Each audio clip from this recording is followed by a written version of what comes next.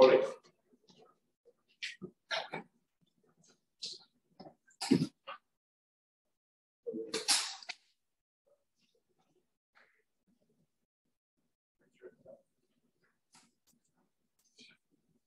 Hey, Coach. Nice to see you, sir. This whole preseason, kind of, what's the main objective you want to get out of the preseason here? And then how are you going to have the players transition then from preseason to regular season? Like, what's that switch that you took? Not really a switch, but just trying to, continue to build our habits. Make sure we get out of here, out of preseason healthy. That's the biggest thing, number one thing. And just try to get our starters and rotation guys more minutes each game. So first game for PG and Nico, I thought that was pretty good. Start the game. So just keep getting those guys activated and try to get a little better shape into the season. Okay. I know you, with that backup center position, you've talked a lot about defense, but Isaiah has the 2 games had a lot of nice backdoor passes. He really found guys cutting. What have you seen from that position as a passer? It's been really good. Started before training camp started. It was 3 or 4 weeks those guys were playing, and just watching them make passes. And Luke had a great connection. A couple times PG played had a great connection as well. So we can really pass the basketball. Quite a different element to our team.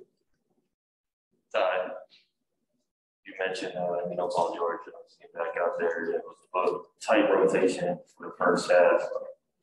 Just one of your thoughts on how you thought that unit played overall.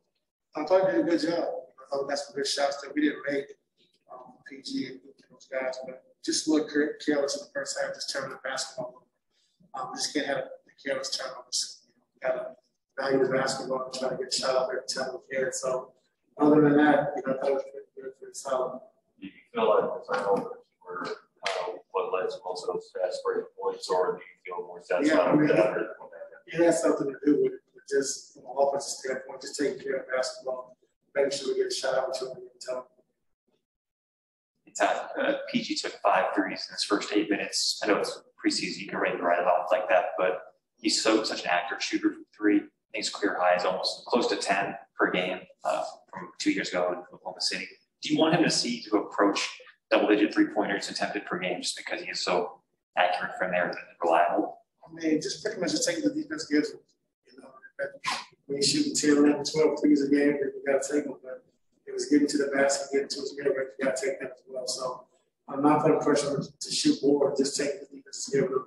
He's going to have a lot of opportunities. So just see how the game goes. Can you speak to what Eric Bledsoe brings to this team? Obviously, it's extremely early, but how do you see him fitting in so far?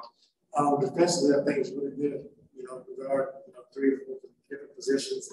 But offensively, just pushing the pace, pushing the tempo, being able to get to the paint at will, getting some easy layups and dunks, but also getting out people and shooting shots in transition as well. So his tempo and his ability to get to the paint is going to be good for us this season.